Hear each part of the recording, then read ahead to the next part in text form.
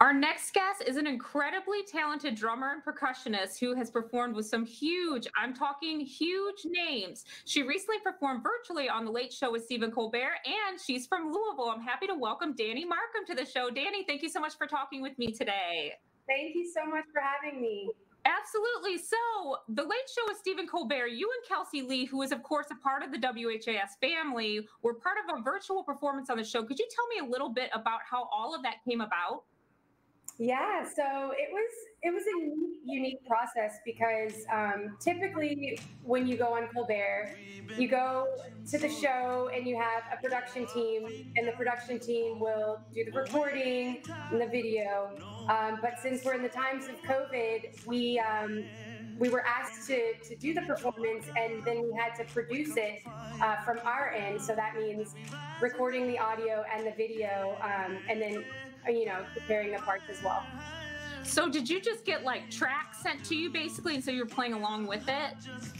So Zishan B, he's from New York. He had already put out his song Brown Power, which is an incredible song. I'm sure that you've listened to it. It's wonderful. So he sent us the tracks that he already had, and then he wanted more or less like an acoustic version.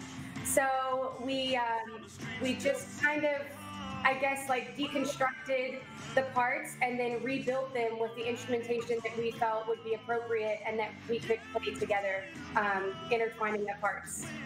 That's so cool. And like, yeah, I love the song and the video, and it's so much fun. And like seeing you and Kelsey like rocking out, that was one of my favorite parts for sure. I'm like, yeah, both of you just having a blast. It was fun. I mean, Kelsey and I go way back. We were in the Louisville Leopards percussionists group together. And so to be able to collaborate in this way for something that is so meaningful and necessary right now was really special for sure. Okay, and now, so this blew me away when I saw this. And you not only toured with Childish Gambino, but you also got to perform on him on Saturday Night Live. Is that right? Yes, it was so fun. I love Saturday Night Live. So had you performed on the show before? That was my first time on SNL. Yeah, what is that like being there? I mean, it's like such a, like, I mean, that's like the epitome of so much thing, like TV, everything. Yeah, it was really special. I had been on a couple late night shows prior to that, which it's always a fun experience, but SNL was special. You could tell that the people that, worked there were really happy to be at their job.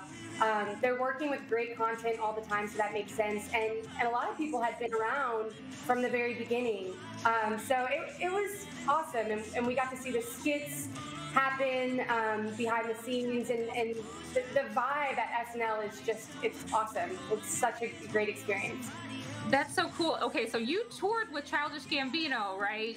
Yes. Okay, I mean, you had to been playing in front of the most huge crowds. Like, how exciting was that? It was awesome. I think that was my first arena tour. When I played with Tune Yard, we opened for Arcade Fire and we played a few arena shows. But this was the first time I was a part of a full production, and it was amazing. I mean, thousands of people like together, sweating, singing the music. You can feel them, you can see them. It's amazing. It's an incredible opportunity. I can imagine too, you playing percussion too, you feed off everyone else's energy too. And I mean, you must, like, it just would make me go crazy. I could just imagine playing along with it. Yeah, it was great. I mean, Donald is an amazing leader, and I love his music, and the band is incredible. We're very close. So yeah, I mean, you get up on stage and you feel like you're just like, having fun, having conversation with your friends, with your best buddies. That's awesome. And now you mentioned the Louisville Leopards. Like, how did you get your start in music? Was it through the Louisville Leopards? Yes. So I went to Martin Luther King Elementary School, and Diane Downs started the program, just like kind of, she would do like 20 minutes in class. And then when we got really excited and we wanted more, she built an after school program. And yeah, she was just my second grade teacher, and we loved it. And she was great at getting us excited about music.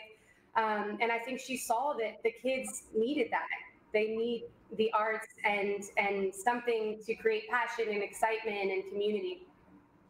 That's awesome. And what advice would you give to anyone who has like a musical dream of their own, especially for younger people?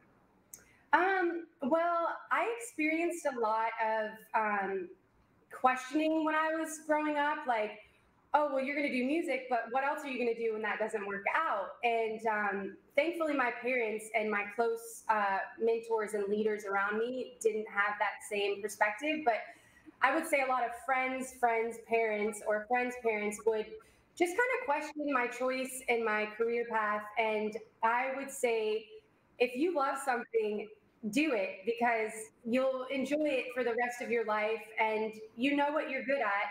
Continue it, work hard, and if you work hard, you can be successful in anything. That's the hope.